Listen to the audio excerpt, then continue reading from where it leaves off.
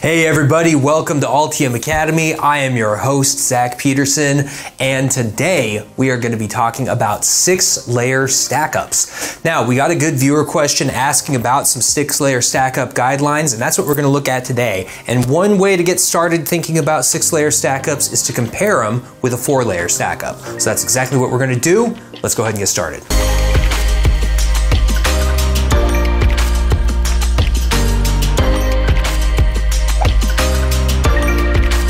Okay, so first, to get started, what is the structure of a six-layer stackup? Well, obviously we have 6 copper layers, but the stackup structure is a little different just in terms of where the core and the prepreg are arranged. So here we've got our top copper layer, and then normally what we have is we have our next layer. This could be a plain layer. We'll just write it as plain for now. And then what we have is we have a thicker core layer. So we've got a thin dielectric, we have a thick core, and then we have another thin prepreg layer, another thick core so that we keep things symmetric, and then finally we have our bottom layer. Typically what we do with the six-layer stackup is we'll have a top layer, we'll have a plane, and then we'll have a bottom layer, and then we'll have a plane. Okay, and we'll keep things pretty symmetric here.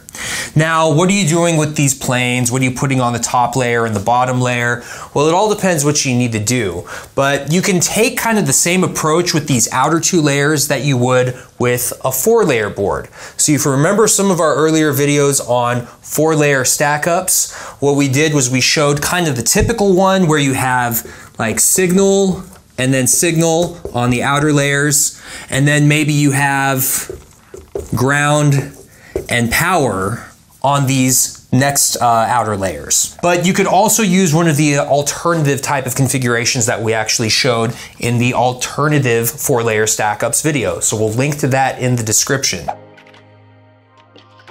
One of those alternatives was, instead of having just signal here, we do signal and power, and then we do the same thing down here, signal and power. And then the next layer we just put as ground and ground. So if you remember from that other video, you get the same kind of benefits here that you have in the 4-layer board, because we have thin dielectrics on the outer layer. We have very good decoupling between the power routing on the top layer, power routing on the ground layer, and then the ground on the next layer. And we could then support, if we needed to, high-speed signals on both layers. So even if you needed controlled impedance, you could actually get controlled impedance both on the outer layers. So let's just say that we went with 4 mil standard dielectric out here on the top and bottom dielectric layers. You could then get your trace widths to about 8 mils on these outer layers in order to hit a 50 ohm impedance target. You could support high speed with this type of stackup. So we've basically done the same kind of thing that we did with the 4-layer board. Alternatively, if you really wanted to, you could take these 2 layers and you could flip them so that you've got the ground on the outside, signal and power on the inside. So now we have a really important question. What are we doing with these next 2 layers? Why do we even have them? So those are fair questions. Usually people will graduate from a 4-layer board to a 6-layer board because they need another layer, at least one more layer, so that they can fit more signal into the board. So maybe the board is getting dense, you've got high I/O count, whatever the reason may be, you just don't have enough room on the top and bottom layers to fit all of your signals, and you need an internal layer for it. So typically what will happen is you'll have the next one here will be signal, so on L3. Now, what do you do with L4 here? Well, older guidelines will typically tell you to also put this as signal, and you would basically have 2 adjacent signal layers. Probably a better idea here is to put power on the next layer in case you have a lot of devices here that are going to need quite a bit of power. So you've got additional area where you can put power and then get those up to both surfaces in this board.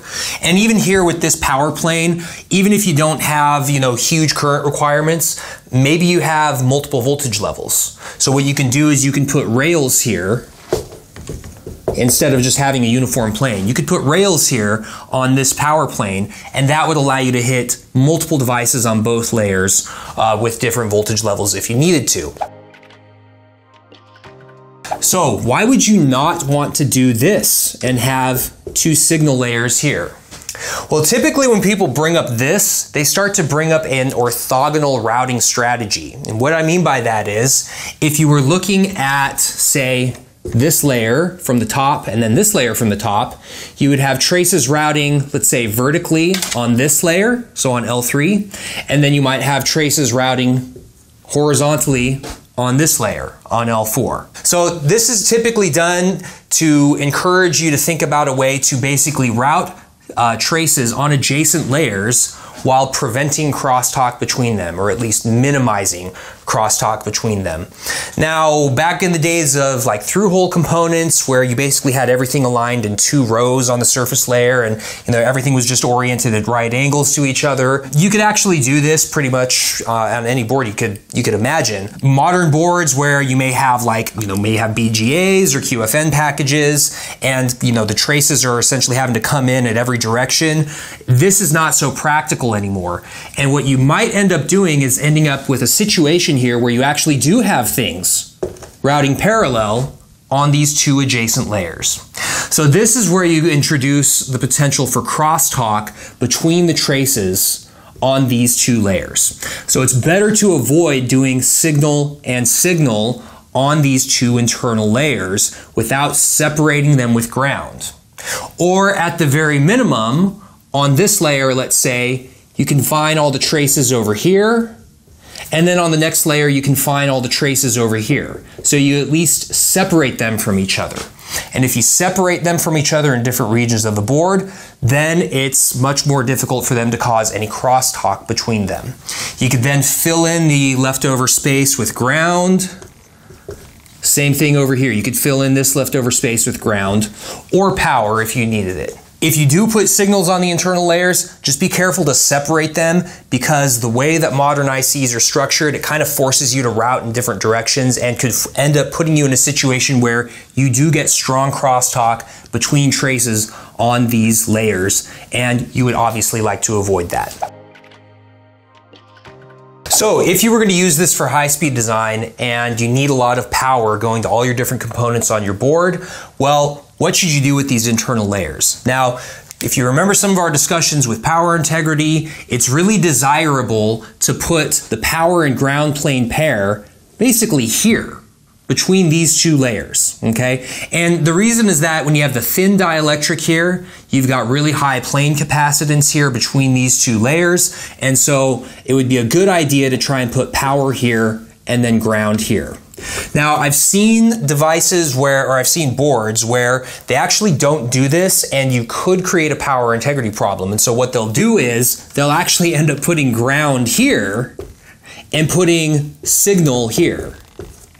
And then they'll put ground up here and expect to have good decoupling. You could run a board that needs, some high speed on it, meaning it's low I/O count, but eventually as that I/O count gets very high and you have a device that's running with a lot of I/Os running at high speed simultaneously, this may not provide enough decoupling in order to maintain stable power. So as your I/O count goes up and as your speed goes up, you're gonna have to then put ground here instead. So you'll notice that there's a lot of ground on this. Well, you could then also put, let's say, power here.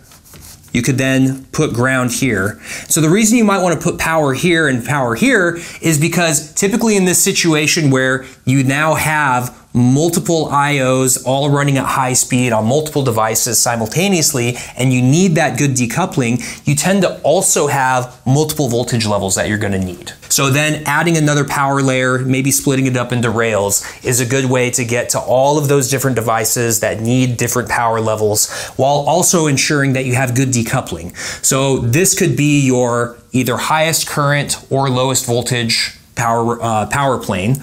And the reason I bring up lowest voltage is because if you have really good decoupling here to try and get stable power, you would like to ensure that this rail is going to have the lowest fluctuation possible.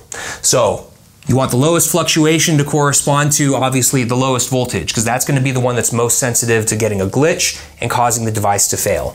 You could then maybe put your, let's say, 5 volts or 3V3 or 2V5, whatever other rails on this other layer, and then decouple them with ground on the surface layer. Hopefully this kind of reveals some of the strategies for thinking about how to use a 6-layer board for high-speed design. Notice here that maybe we might have a lot of high speed running all at once, but we didn't actually just pack in a bunch of signal on these internal layers. So a lot of high speed running at once doesn't necessarily mean that we have thousands of traces that we have to pack into these 2 internal signal layers.